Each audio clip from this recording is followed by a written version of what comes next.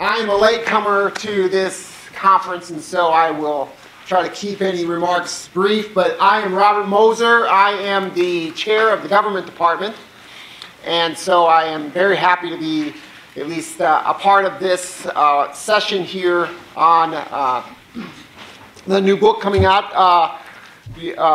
by Jason, Andy, and Tarek. And I welcome you from the government department and also our commentators for this session, and appreciate all of you for coming on this cold day. This is cold for Austin standards. And I will kind of leave it up to you guys to start the discussion going.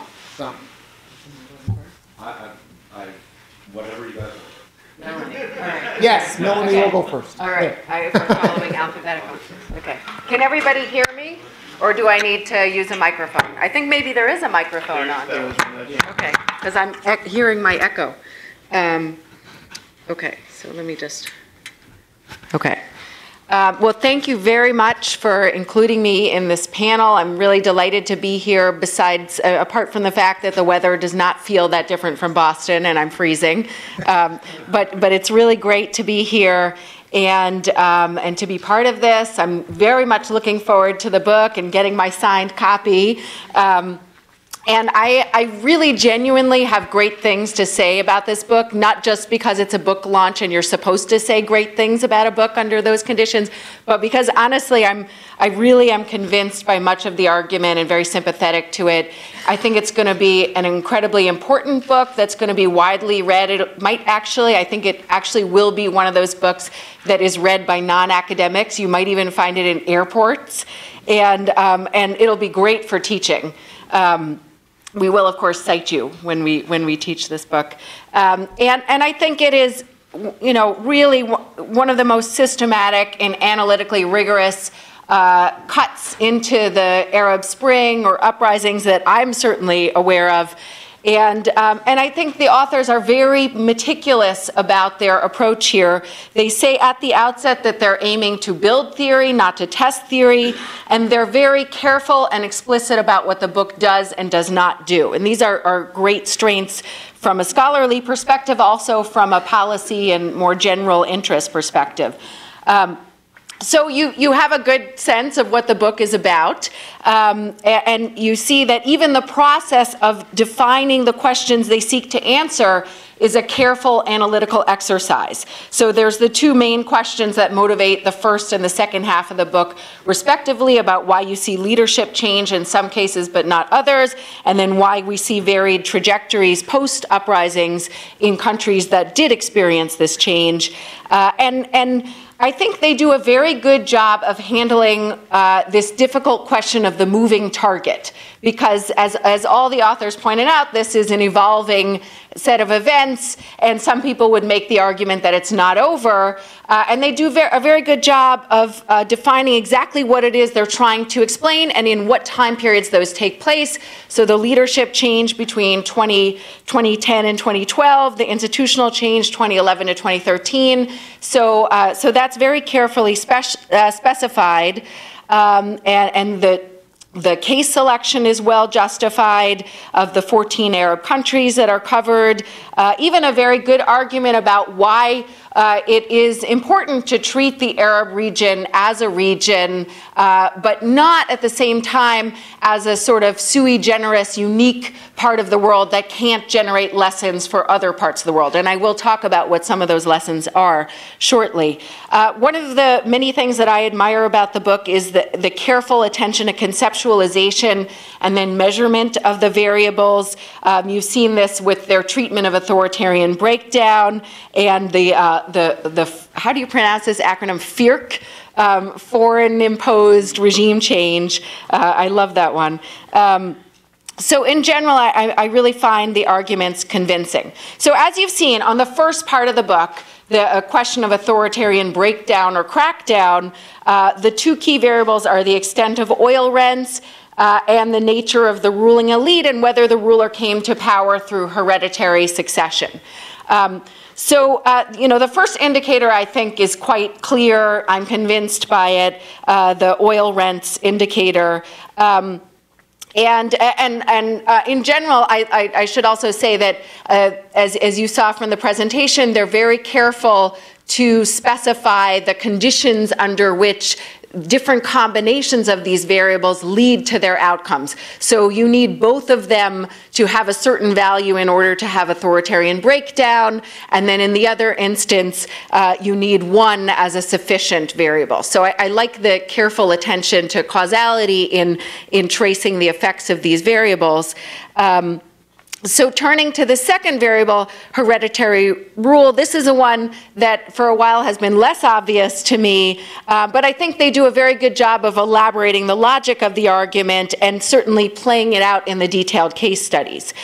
So as the authors articulate, hereditary succession matters because it commands greater loyalty among the security forces, and therefore the regime is able to repress effectively. I think you can push it even further and say that hereditary rule provides a certain amount of certainty to political elites that then makes them more likely to throw their weight behind the incumbent ruler because, you know, this is a cost-benefit analysis and a sort of risk assessment if you're thinking about whether to remain with the incumbent or defect.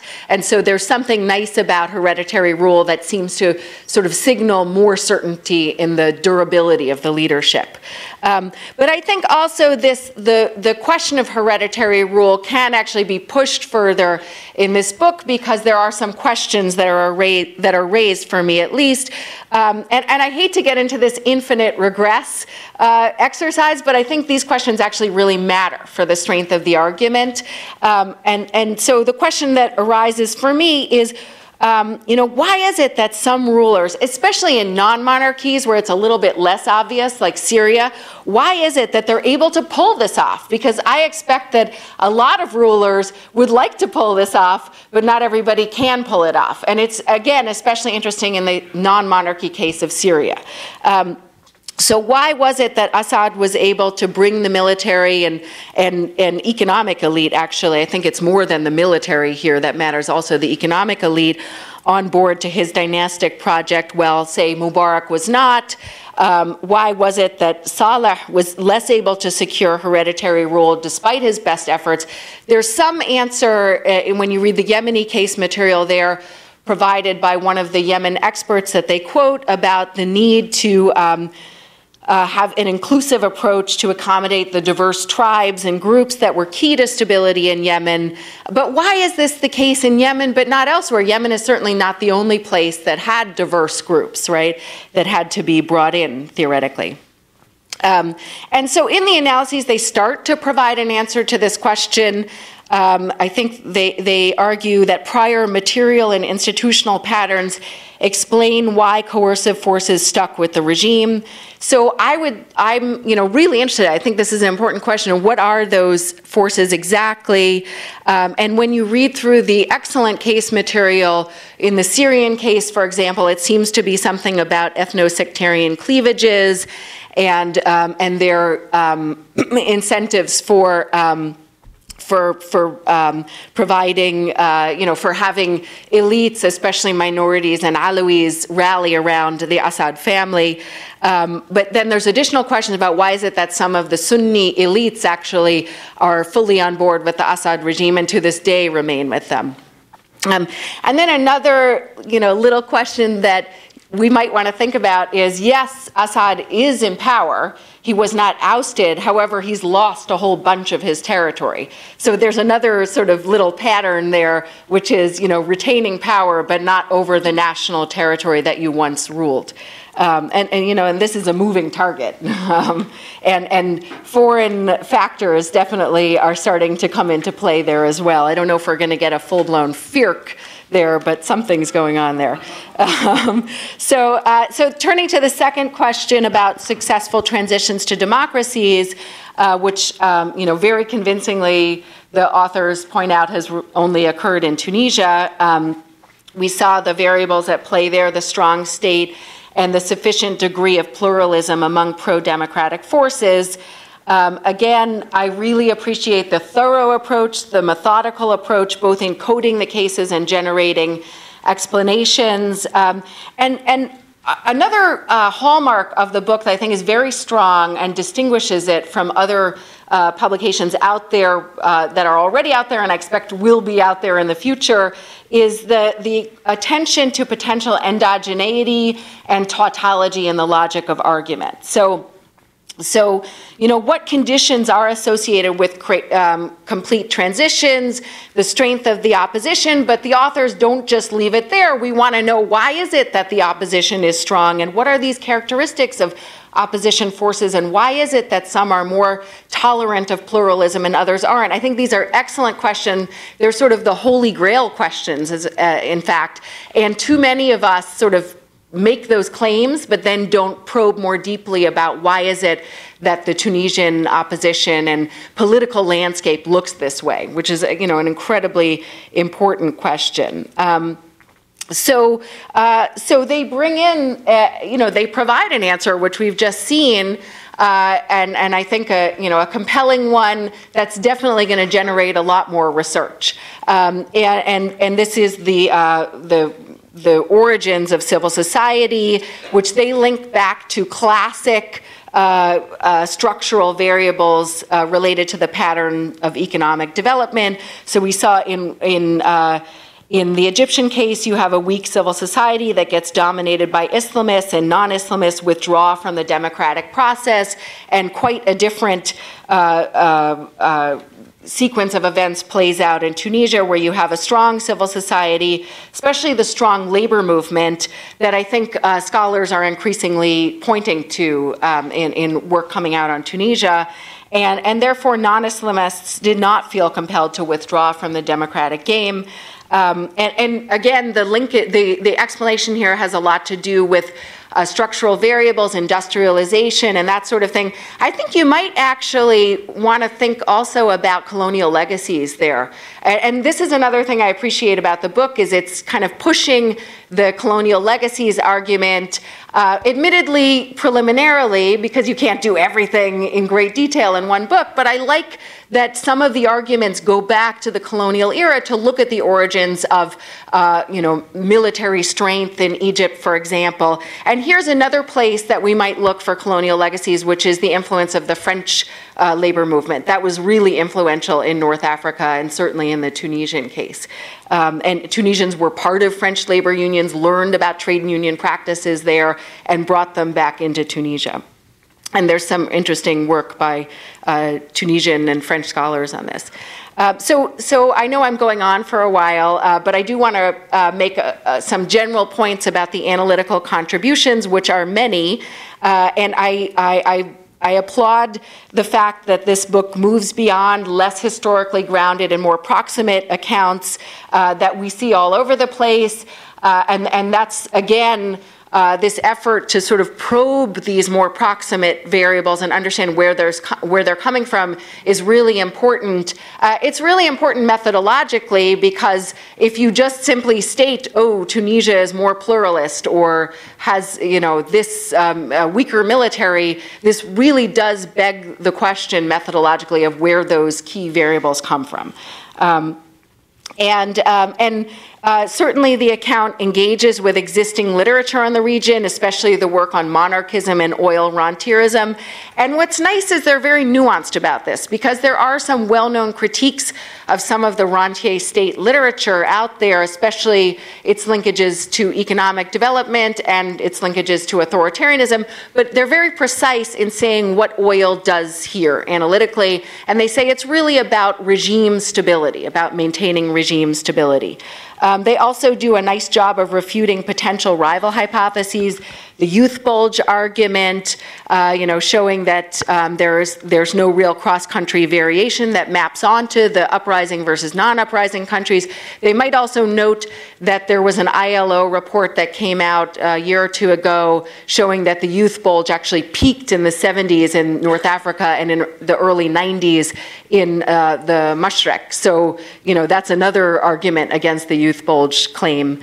The technology, social media argument, which was getting really tiresome. I'm glad you guys have dispensed with that effectively, while doing, proper homage to the people that took risks and used social media, the role of the military, and also just the detailed and theoretically informed case studies are an incredible resource here. They're not just sort of lists of this happened and this happened and this happened. They're very well structured case studies, which brings me to my next point, that I think this book actually makes an important methodological contribution as a model of good qualitative research. And we don't have a lot of that getting celebrated in our discipline of political science these days.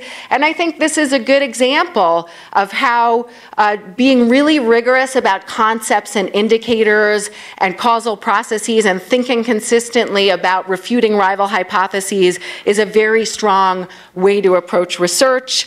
And they also engage briefly with some of these larger methodological debates about, the negative degrees of freedom problem, and they show us how their approach to process tracing addresses that. And the case studies are very strong. I think I buy that. The book clearly speaks to broader literatures beyond Middle East-focused literatures in the social sciences, in political science, on democratization and durable authoritarianism. It's situated in a larger set of historical cases, and there's some nice dialogue with moments of protest in other parts of the world. And fruitfully builds on the literature on democratic transitions. Also, I think is nice the way the book relates to literature on democracy and development in addressing the origins of civil society. Some of it, they do invoke some of the classic modernization theorists like Lipset, also Ruschemeyer, Stevens, and Stevens on the role of labor in democratic transitions, which of course is an important variable here. And I think it's nice that we see this emphasis on labor, because labor has been sort of neglected for a while in studies of the Middle East, and it clearly was an important actor in these events. Also, some of these arguments relate to, in a kind of inverse way, to what Michael Ross has called the modernization effect in the oil authoritarianism debates. So one of his mechanisms for explaining the apparent linkage between oil and authoritarianism is this, lack of modernization in oil-rich countries. And so this is kind of flipping that argument on its head and showing how that might play in shaping civil society here. And I just want to end by saying that the book also makes some provocative claims that deserve some more attention in the broader literature. One is this claim about the relationship between personalism and authoritarian durability, this curvilinear relationship that they've potentially identified and throw out there. I think that's quite provocative. Also, FIRC. Foreign imposed regime change as a form of agency. That's quite a provocative claim out there, but it is a form of agency, and it has really tangible effects on the ground. And I think at the same time, and this gets at one of the questions earlier about, well, isn't something different in the region as a result of all these uprisings, or is it just, hit the reset button, nothing's changed? And I think they leave the door open for incremental change. They put it out there. I mean, nobody is claiming to be an absolute wizard here in predicting the future. And so it is possible that things will happen incrementally. And I think actually, if we move beyond, and this is not the purpose of this book, and I'm not faulting the authors for not addressing this, if we move beyond regime change and democratic transitions, we might actually see some real tangible changes in the region. And I think we have already. It's already been, there have been some important changes in Morocco, for example, in the health regime that policymakers have claimed are a direct result of protests that occurred in Morocco. So there may be other realms of political and social life where there are changes that are not sort of radically destabilizing and don't affect the fundamental foundations of the regime, but do have an important tangible effect on people's lives. And the book overall shows that these debates And the whole enterprise of studying durable authoritarianism remains important, remains something that we should be studying. And I think ends in the conclusion, towards the end of the conclusion, makes a really valuable point for this literature on persistent authoritarianism in the region, which is that we should stop looking for the single explanation for why authoritarianism appears to persist in the region. There is no single explanation, and this for me was sort of a eureka moment. I mean, it makes a lot of sense, and yet this literature seems to be so focused on oil, Islam, some single variable that's going to be the magic variable that explains everything going on in the region. So as you can tell, I'm quite enthusiastic about the book, and I look forward to hearing the comments from my colleagues.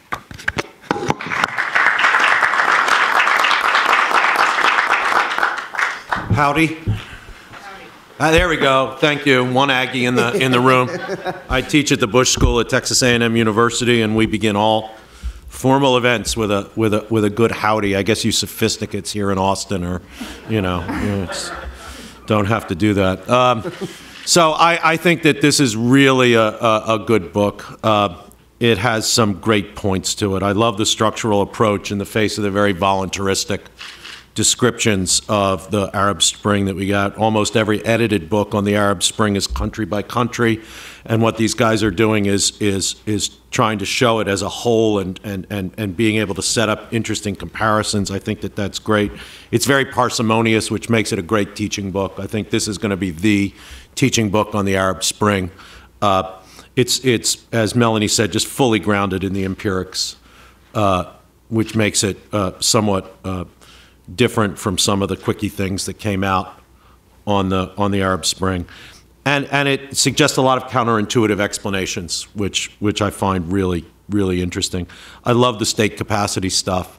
Melani works on in this area as well. I think that state capacity is something that we need to focus on much more directly in explaining all sorts of outcomes in both comparative politics and IR of the region.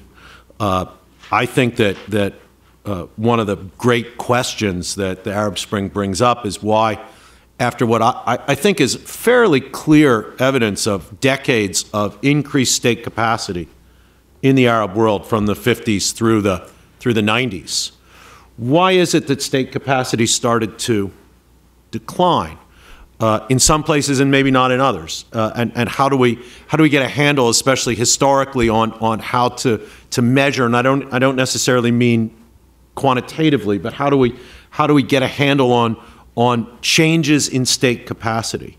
And I think that the book makes a really good first stab at bringing state, if you will, bringing state capacity back in as a really important factor in understanding outcomes in the region. Okay, so here are my quibbles with the general arguments. Oil has been very good to me in my career, and I don't want to downplay the role of oil in the explanations for the differential results that the authors find. I think it's absolutely true. But is it oil, or is it the fact that the Arab Spring occurs after almost a decade of a substantial run-up in commodity prices? So in other words, the Algerian regime in the late 1980s was an oil regime, but faced an enormous crisis because of the collapse of oil prices in the mid-80s. And one can argue, I think, very convincingly, that the collapse of oil prices created a fiscal crisis for the Algerian state, which led to political reform, which led to civil war, right? So Algeria was an oil state, right? It was an energy exporting state as much in the late 1980s as it was in 2010 and 2011. But the difference, I would argue, is that because of 10 years of oil price run-ups, the Algerians had plenty of money in the bank. Right, so is it a fiscal? Is this a question of the fiscal capacity of the state, the fiscal cushion of the state, supplied by oil, undoubtedly, right? None of these other states had that fiscal cushion. The oil states had it, But they had it not just because they were oil states, but they had it because they were oil states in a period after 10 years of, enormous price increases in the. And this brings us back to this whole question about the relationship of oil to regime outcomes, right? Which the authors have, I think, did a very good job in a very compressed way describing the debates about the effect, the debates in the academy about the role of oil in regime outcomes these days. So most of these debates aren't about regime security, right? Most of them are about democracy or economic growth outcomes. But there is some literature on regime security in oil, and I think that the problem in general with it is that it takes oil as it doesn't factor in the fiscal element, that sometimes oil brings you a lot of money, and sometimes it doesn't bring you so much money. So quibble number one. Quibble number two, and this was raised in the first panel, is the international element. So we have the FERC, right? The debt which Jason accurately described in terms of the kind of the theoretical construct of their book as the Deus ex machina, right? Right? Maybe not Deus, but the army ex machina that comes in from the outside, right? That gives you a different result in Libya, which would not have been expected certainly by the oil factor, would be expected by the lack of dynastic succession, right? Jason wrote a whole book about the international effects on domestic political results in Egypt. Amaney wrote a whole book on the role of American democracy promotion and its counterintuitive results in American democracy promotion and lack of action on that in the region.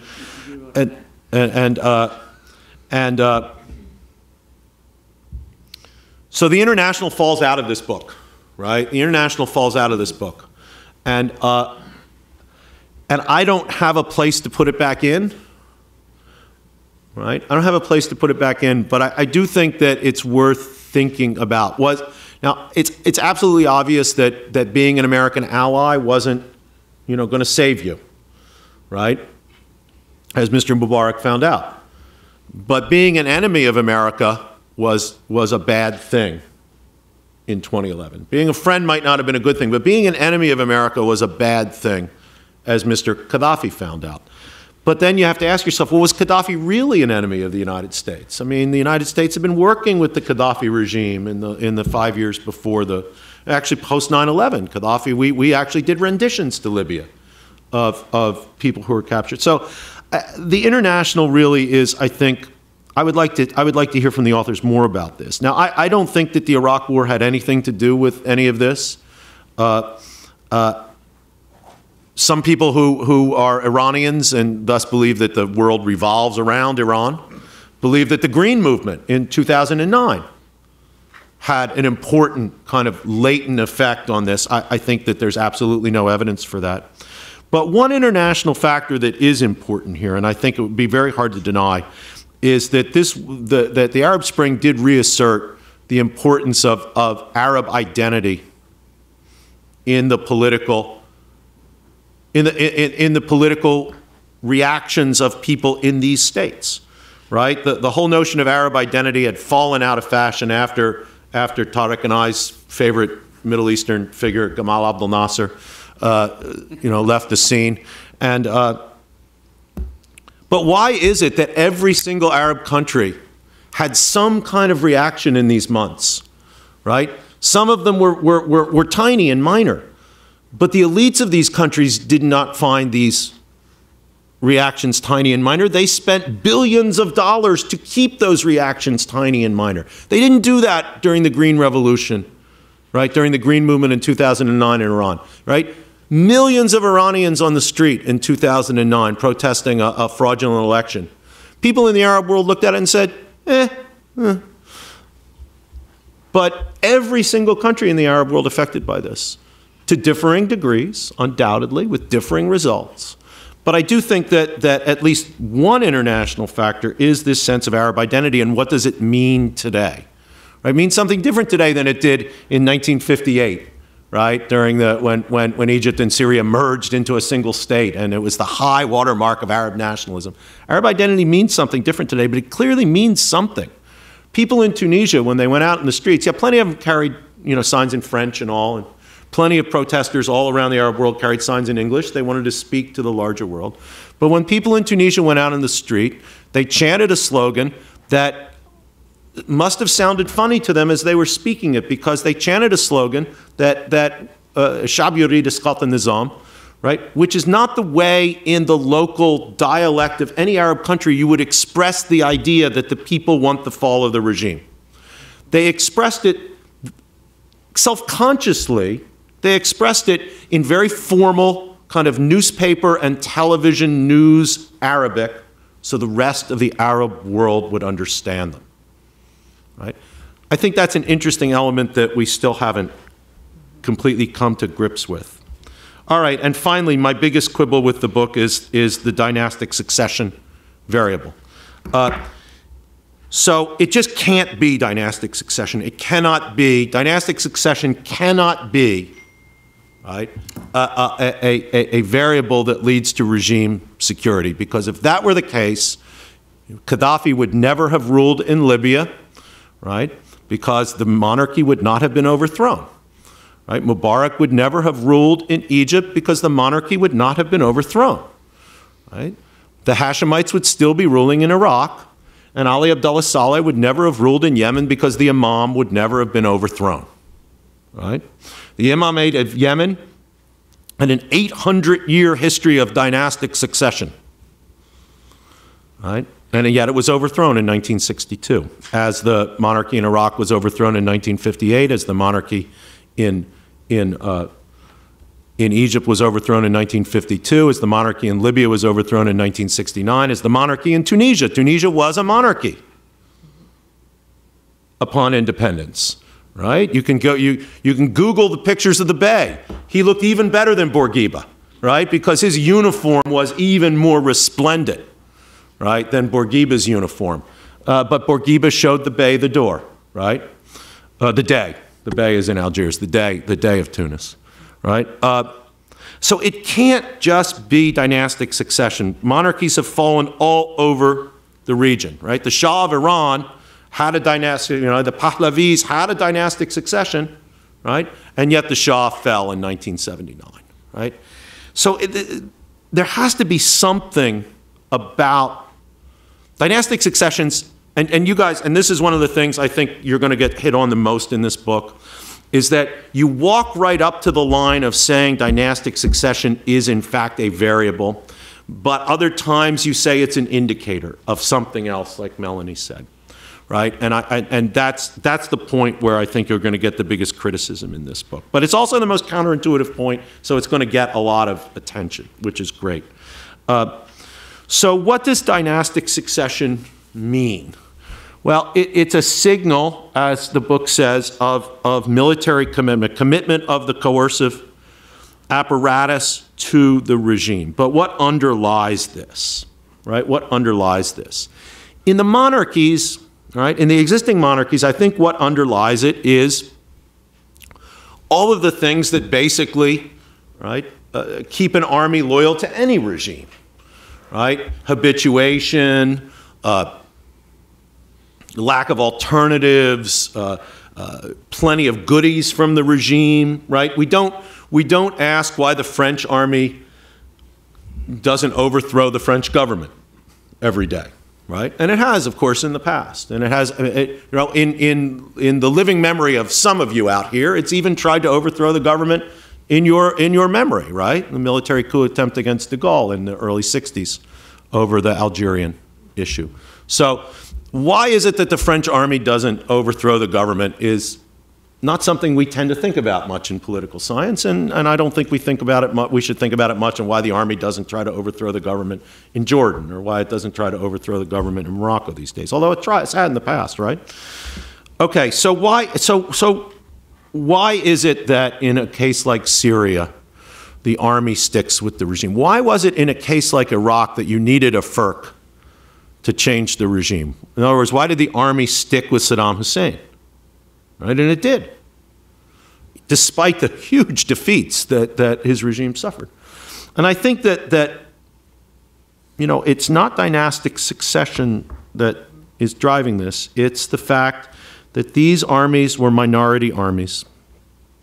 And the link between the military, the coercive apparatus, and the regime, right, was a minority sectarian, in the case of Iraq and Syria, sectarian identity, where the military believed that if the regime went, they would have no role in the future of that society, and in fact would most likely be killed.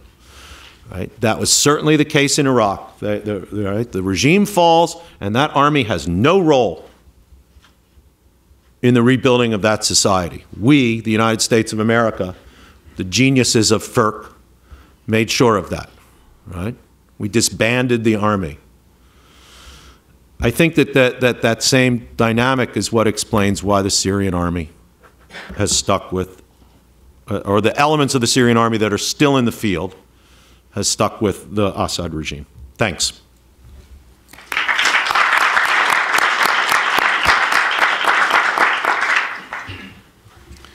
Thank you so much. I'll try to not repeat points that were made by my colleagues, excellent points that were made by my colleagues. First of all, I want to say it's a great honor and privilege to be here. I thank Andy, Tarek, and Jason for inviting me. I thank also everybody at U Texas for organizing this. It's been a really great privilege and honor to read the book.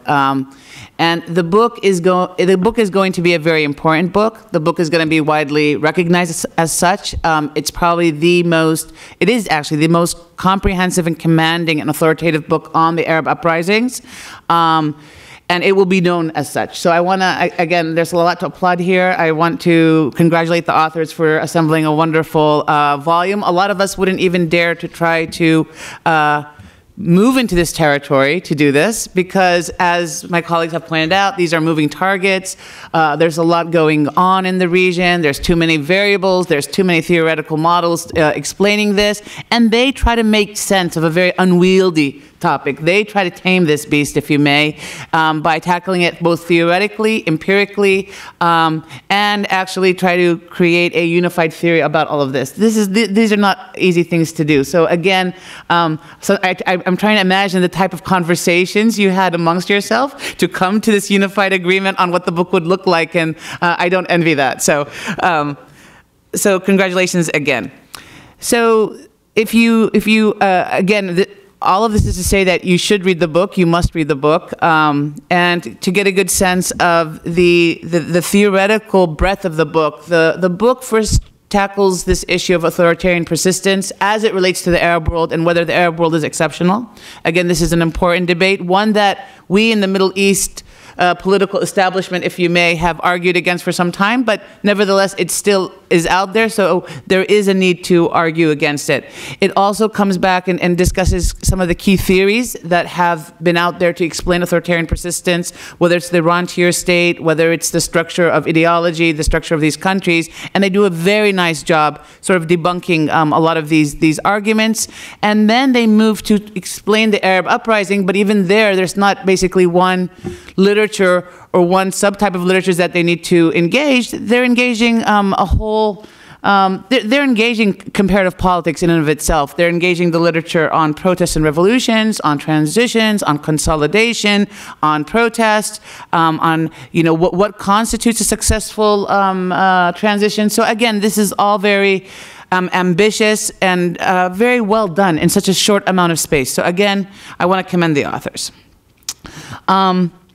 The empirical treatment of the cases is actually really well done as well. And that's not an easy feat. To condense it in basically one or two chapters and stay faithful to the argument, the argumentative thread that they want to unpack in the book is also very, very nicely done.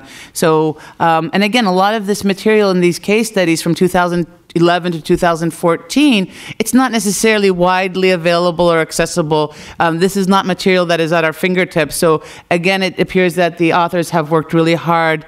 I'm sure there were a lot of research assistants also helping you at some level, or at least I hope. But again, again, it was really nicely done. Having said this, again, I think this book is going to be widely read. It will be on my syllabus for sure. I'm sure it's going to be on a lot of syllabi across the country. But I do have some questions, and it's really awkward for, I think, a panel discussing a book launch to have questions on a forthcoming book that's probably already in print or in press. But nevertheless, we will talk a little bit about this. I also want to say, in terms of, and to echo both what Melani and Greg said about not only the treatment of cases, but basically keeping that path-dependent argumentative thread from this historical institutional account was really well done in terms of the qualitative methods employed here. It's a good example for our students to see good qualitative work come out on such a timely issue. Paying attention to sequence and periodization and things of that sort, so that's very nicely done. So, I think I have two overarching questions, if you may, perhaps critiques of the book. The first is, I think that the book did a much better job telling us why the Arab Spring happened, rather than tell us why did it happen when it did. So even if we buy into the dynastic succession, and I don't want to get into it with Greg, but I'm going to actually sort of echo some things that Greg said, it's not clear, and Greg gave, and Melani as well, they gave great examples of cases where you had dynastic succession that led to regime change. What's not clear to me is that you've also had cases of stability and regime durability in the cases that are not hereditary, where the militaries have sided with their regimes, right? So you look at Jamal Abdel Nasser, the relationship Jamal Abdel Nasser had with his military. It's only up until 2011 where the military, quote unquote, breaks ranks. So what is it about the non-hereditary nature of the regime in 2011 that makes it more difficult for the military to align itself with the regime than, let's say, in the 60s, 70s, and 80s in Egypt and elsewhere in the region? So that's one of the first critiques. And I'm not sure that the book needs a temporal theory of why this happens. Now, I know you introduced this idea of technology in terms of motivating protest. I'm not entirely sure that I'm not entirely sure that whether you want to treat the impetus for protest separate from your argument about what leads to the changes that you see in terms of regime outcomes. So it's like you try to get some kind of exogeneity by saying, oh, well, you have technological change, but actually the structure itself might be altered during this time period, and that's not captured in the theory. So that's the first critique. The second critique is, well, and it's sort of related to this first point, if you may, is that what I think you guys do right and is right on target is you've identified the key issue that went wrong with the Arab uprisings or went wrong with the regimes, is that in some cases the military oppressed and in other cases it didn't. And this is the huge empirical puzzle. The truth is, whether it's about dynastic hereditary succession or not, is a big issue. But I don't think it's the one that you should be criticized. At least I hope that people just don't pick up on this and say, oh, it's all about it's not about hereditary succession. Because the key issue, which is the question you are asking, is why do we see the military oppressing or the military breaking rank with the regimes? And so then the key question then becomes what's going on with the military regime relationships.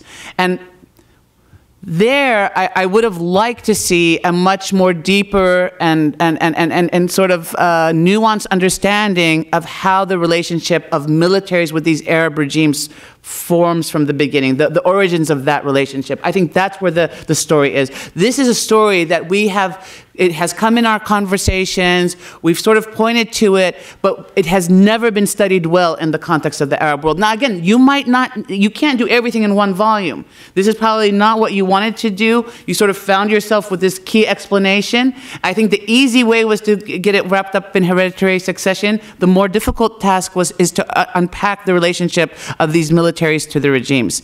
That's where, not because Greg and I have written on this, so Greg is very humble, but Jason as well. That's where the role of foreign intervention, I think, is much more salient to your story than you'd like to believe. Because in the end of the day, I think Melani's right that these are all cost-benefit, sort of like strategic interactions. And so the military is asking itself at some point, are we better off with the regime or without the regime?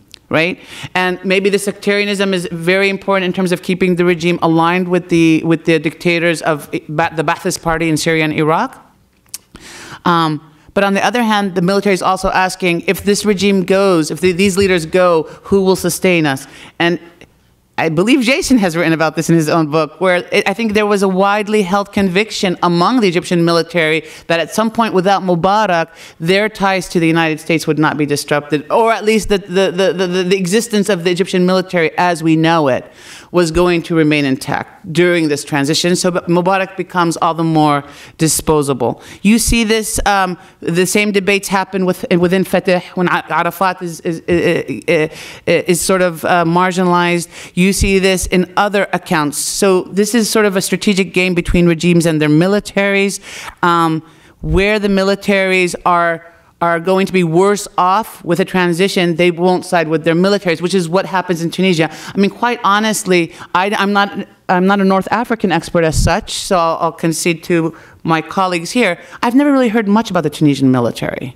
It seems to be a rather inconsequential military in terms of the Arab militaries in the region. So the military of Tunisia is probably thinking, if Ben Ali goes, what's going to happen to the role of the military? Let's pull out of this. We don't want to be involved in this game.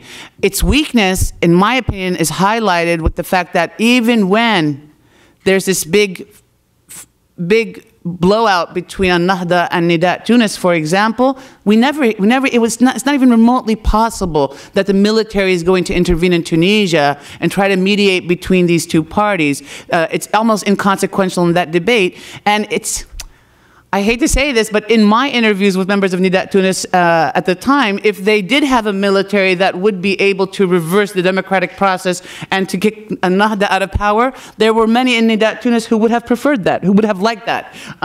So it's not that Nidat Tunis had undergone some, miraculous modernization project, and they're now the pillars of pluralism and tolerance in the Arab world. I think there wasn't an option to do that. Otherwise, after the attack on the U.S. embassy in Tunisia in 2012, 2013, there was a lot of anger among the members of Nidat Tunis to do something about, or at least they were blaming Al-Nahda, although Nahda never was really aligned to those radical movements. So my last point, and on that modernization leap that I didn't think was necessary in the book, but since you took it, then you get into the point of a circular argument, because in the countries where you are claiming, which is now only the poster child of Tunisia, where you're claiming there's a tolerant and vibrant pluralist civil society, it's also in the countries where you have weak militaries. And where you have strong militaries, you're arguing that there is weak civil society. So it can be that the same sources that have caused weak civil societies and strong militaries is another set of variables that you guys haven't paid attention to in the argument. So, and then on the point of civil society, again, not to go back to Tariq's new book, where he basically argues there is a vibrant civil society in Egypt, but the Islamists have appropriated it. And I don't think the argument there is that by default that it's become or rendered it more, have made civil society lack modernization or more intolerant, if you may. I don't think that's the argument you make in your book. So nevertheless, having said that, it's not an easy issue to really unpack this relationship of military to the regimes. It's not fair to place that burden on Andy, Jason, and Tarek. I think this is going to lead the way to a lot of new research and scholarship on this topic. It's provoking a lot of conversation, discussion, even amongst ourselves. So I want to congratulate you on a very fine book. Thank you very much.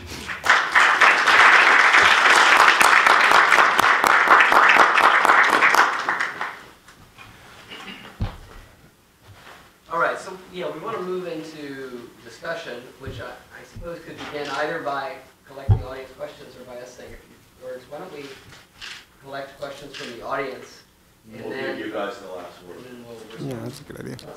And first, and I want to say thank you, Melani, Greg, and Amaney for coming here and being so thoughtful, but also pushing us on several important points. All right, so I'll call on some people, and can you identify yourself when you ask a question? So, yes. Yeah. Yes, you. Hi, I'm Nicole Miller. I'm in the Next Generation program here in the Strauss Center. So we talked about the international aspect a little bit. One thing that I haven't heard so far yet, we've talked about the Western intervention, but we haven't talked about Gulf plunging at all, and particularly in the wake of the uprisings, in the wake of the regime change, with Islamists in Egypt and elsewhere, and how Qatar's role has kind of switched places with Saudi Arabia now. So I'd be interested to hear your views on that, whether it's significant enough to be mentioned or not. Thank you. Good. David. David Edwards from the Government Department here. We haven't heard much about Islam in this session, and maybe that's because these are Islamic countries, but I wonder, as a non-expert in the area, whether there are variations in Islam that might help to explain why some countries experience more of a spring than others, and in particular, I wonder about variations in the degree of appreciation or deference to hierarchy, and in that collection of things we commonly call the authoritarian personality, the way in which people tend to obey their superiors and order around their inferiors at various points in society. Yeah, please. Helen Marcus. I've been very lucky to have had the opportunity to visit Egypt in 2006 and Tunisia in 2010. Iran is not an Arab country, but it's an important country in the region. So accepting the fact that it's a non-hereditary, oil-rich country which has had a green movement which has been squelched, and everybody agrees it's probably the most important country in the region for the world in general. If anybody would be able or willing to, make a prediction about what they think the long-term future is for democracy in Iran, I would be interested in it. Yeah. Stephen Damiano, I'm a OBJ master's student. It seems like in the talk there's been the assumption that the Muslim Brotherhood were taking Egypt in a democratic trajectory rather than just going from one authoritarian regime to another. And so my question is, why couldn't the Muslim Brotherhood form a majority coalition that would allow them to stay in power?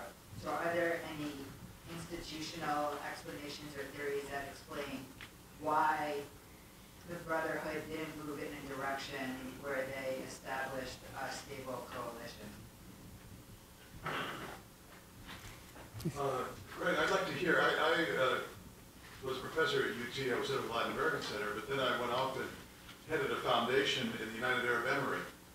And I found after the Arab Spring not a great deal of confidence that the regime was totally long-term, almost a panic response. Could you comment a bit on how you feel those Gulf monarchies have responded to the Arab Spring? Yeah, let's take this one and then start answering some of these questions. Yeah. My name is Andrew Bowden. I'm a fellow at the Strauss Center.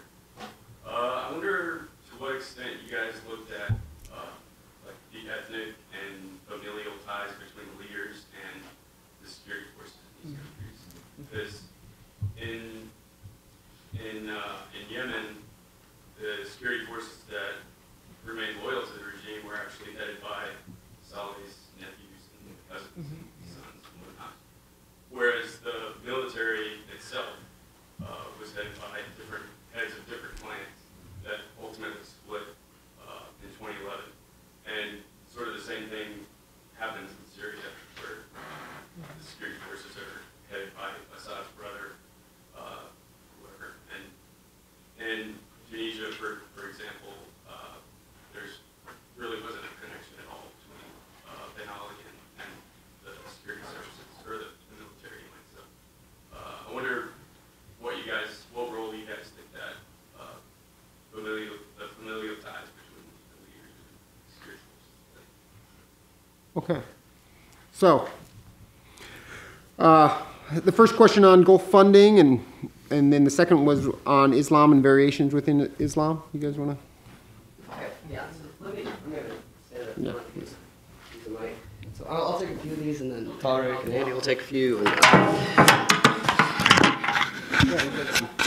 Yeah, that's a good idea. Well, I think I have better answers to some of these questions than these guys. I'm sure that's true. I'm going to be Gregory Touche.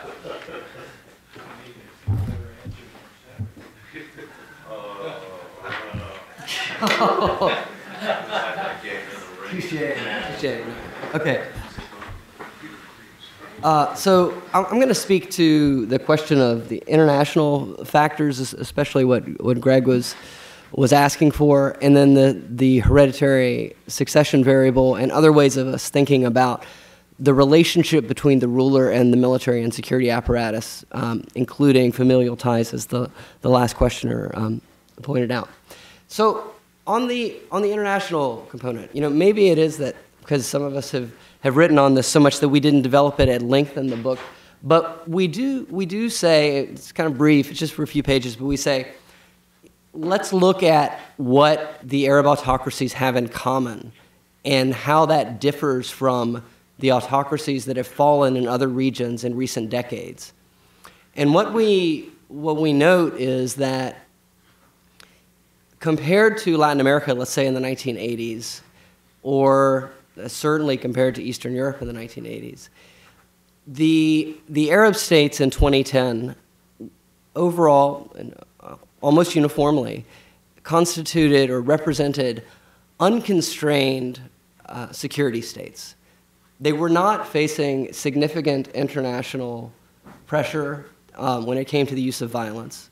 And in fact, in many ways, they were encouraged by external powers, including the United States, to use violence and coercion against their opponents.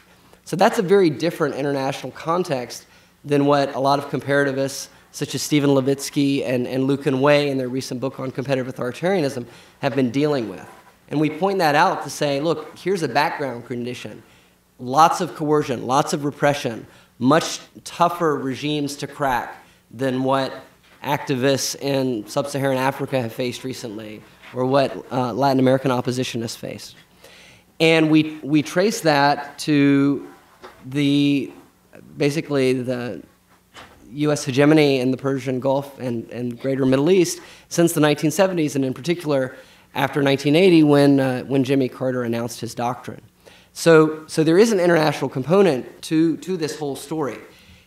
It's just that when it comes to explaining variation, and that's really what we're trying to do, why do you get authoritarian breakdown versus successful crackdowns? In explaining variation, the sort of security state variable is omnipresent. So that's not going to give us any leverage. And instead, what we need to do is dig into those security states and see how they're operating. And And here we come to this issue of personalism and hereditary succession. And the comments that our discussants raised were very much on point, and they're issues that I've thought a great deal about. I had an article a few years ago about sort of why does hereditary succession take place in non-monarchies to begin with? Something that Melani, a question she underscored in her remarks.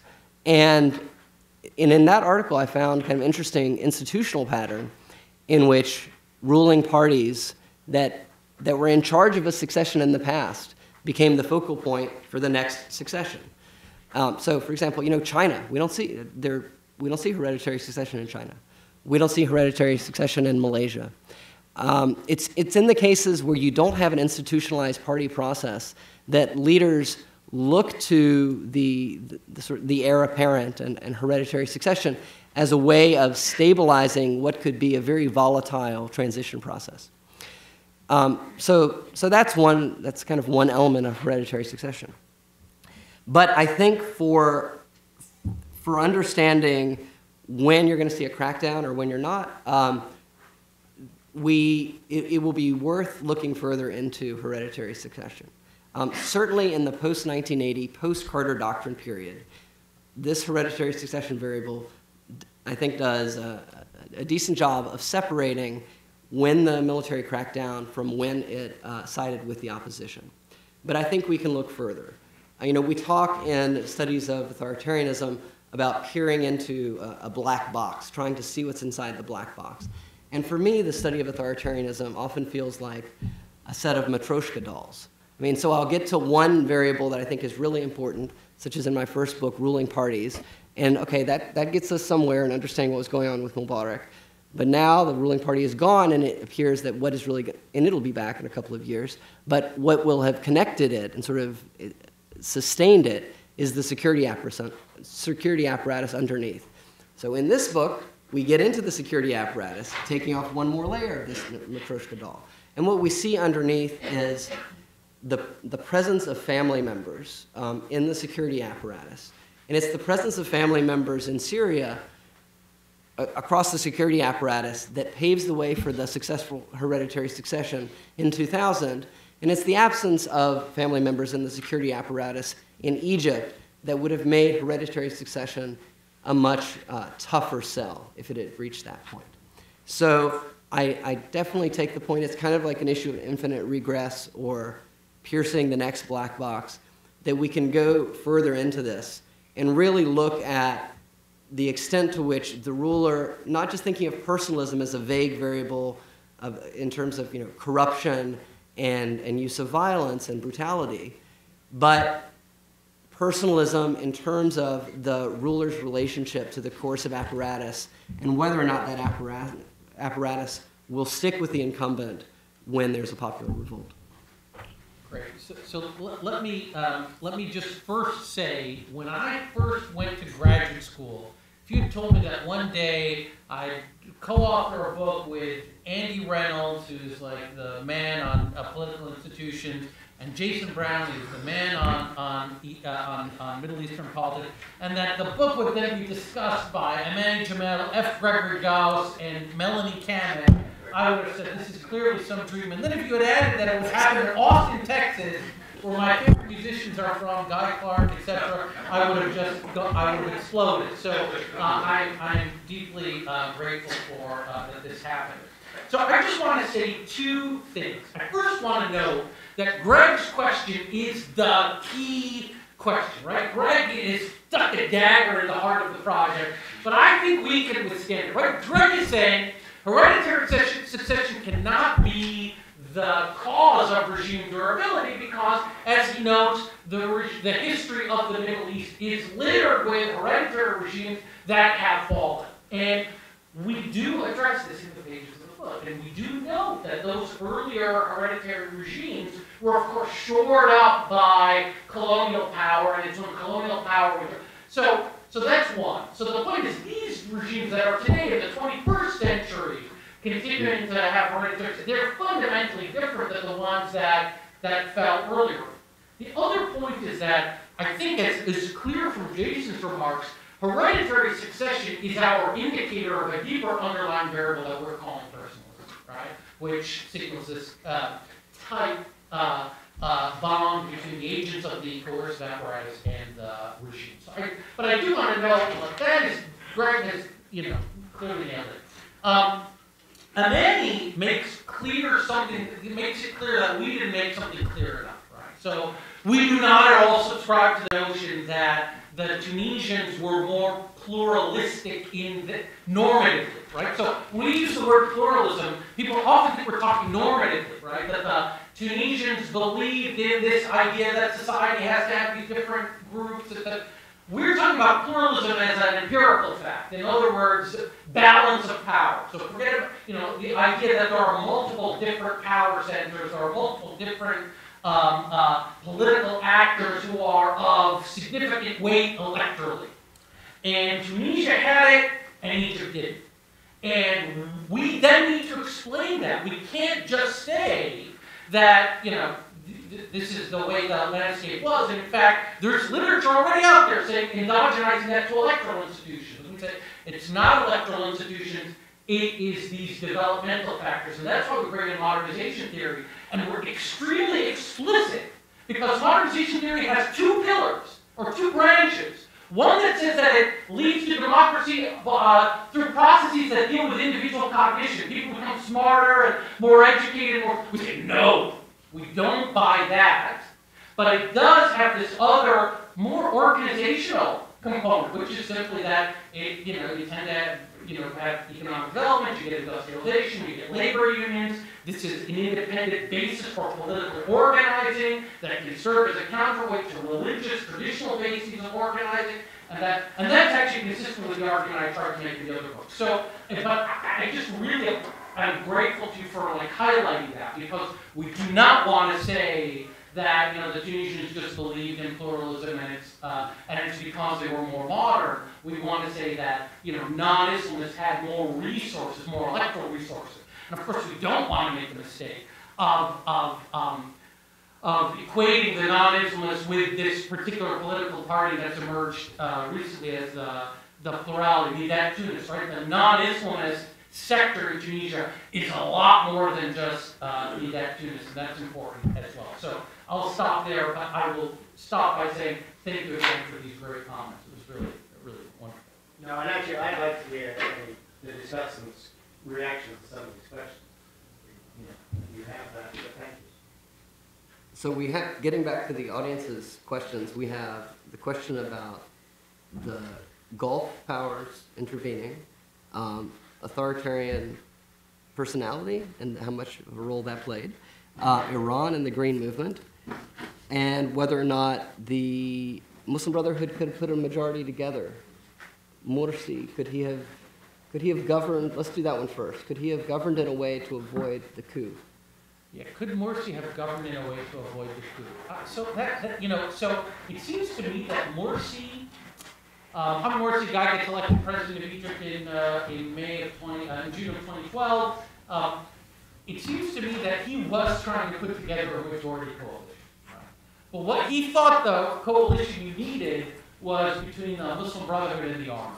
Okay, so he makes a lot of concessions to the military. And in fact, if you look for continuity between the constitution that the Muslim Brotherhood put in place and the constitution that the military-dominated government put in place, commonalities are all about the role of the military as first among equals, etc. So, clearly, right, so the argument is, well, Morsi was compromising with the wrong group, right? So instead of compromising with the military, because the military were just going to defect from him, he should have been compromising with liberals, right? But if you look at what lots of quote-unquote liberals were asking Morsi to do, right, they were asking for things that would have actually been, opposed to the military. So I think there was really no way that he could have threaded this needle. And I would also say this, that let's say that Morsi had succeeded and the Muslim Brotherhood had succeeded. I still don't think that Egypt would be a democracy, right? I think that fundamentally the choice between Egypt was between a one-party dictatorship of the Muslim Brotherhood and a coup against that one-party dictatorship to put in a different kind of dictatorship in place. But fundamentally, democracy is made, if you buy the argument where democracy is really made possible by this, sufficiently even balance of power, to use Walter Lippmann's term, that didn't exist in the Egyptian case. So, the choice we had in Egypt was really between different authoritarianisms, one electorally validated, one, as you saw, undertaken by military force. But I don't think that, in terms of our coding of the Egyptian case in any of our data sets, it would have been terribly different. On the question of Iran, I would say, I would say first that the 2009 Green Movement had a relatively limited geographical scope in terms of the extent to which protests spread, and that the cohesiveness of the coercive apparatus in Iran, helps to explain why that and other movements haven't made more progress. I've been to Iran just once for a few months in 2002, and one of the things that struck me from speaking with people there is, and this may bear upon, why we don't see more uprisings in Algeria or other places. Having been through a traumatic upheaval once, Iranians, including those who support the opposition, are very cognizant of the uncertainty, the kind of radical uncertainty and open-endedness that a revolution can bring about. And so they are betting, generally speaking, they're betting on gradual change, sort of that the leadership will become more enlightened over time. And obviously, over the short term, that does not seem to be paying off. But I think a large number of Iranians favor that to some type of more volatile confrontation or radical confrontation. And, okay, David, your question about the authoritarian personality, I would definitely see, I think one thing that we've underestimated in comparative politics is that people can genuinely support authoritarian leaders. I think Putin has some genuine popularity. I think, among his constituents, Bashar al-Assad has genuine popularity.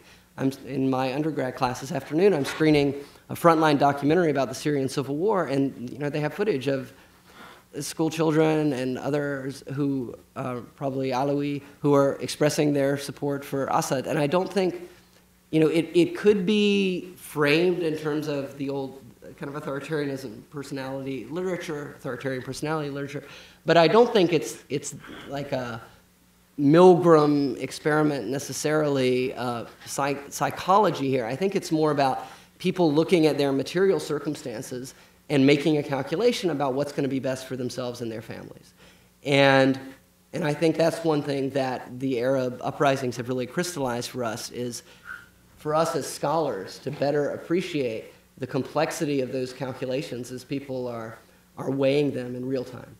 And, okay, Gulf Cooperation Council and intervention. We did get some questions early on in the project about whether Bahrain was the opposite of a FERC, whether it was foreign-imposed regime continuity, and whether the Saudis, really... Still be a FERC. Still an FIRC. Whether, so I think someone said foreign-imposed regime durability, FERD, so we basically say that, in terms of what we've read and what we cite, it was Bahraini forces that suppressed the uprisings. The Gulf Cooperation Council was there as sort of backup, as a reserve, so it's kind of over. What we're saying is it was overkill, like for the Saudis to arrive. The Bahraini security agencies had enough repressive capacity themselves, and once they've demonstrated that they're going to be loyal to the monarchy, then the uprising is over in a crackdown. And then, of course, the GCC role in the Libyan intervention, I don't think was decisive. I think if NATO had been doing it by itself, that would have probably led to the same outcome. But it was symbolically important. Yeah, I think, and this gets to a question that Amaney asked as well. I think the role of outside actors in terms of influencing the behavior of the military is really important, and I think Gulf funders So for example, the United Arab Emirates and Saudi Arabia are very supportive of the current Sisi regime in Egypt. And you can imagine an alternative future in which, the Egyptian economy continues to tank, people go out into the streets, and the Egyptian military has to make a decision vis-a-vis Sisi, much like they had to make with Mubarak or Morsi. Do we back this guy or do we not? And you could easily see the Gulf countries trying to push the military to back the leader. And I think, in fact, this probably happened in February 2011 when the military was trying to decide whether to overthrow Mubarak. I mean, it is highly, and Greg, maybe you have some inside details on this, it's highly probable to me that the Gulf countries said to the Egyptian military, stay with Mubarak and we're going to shower you with resources.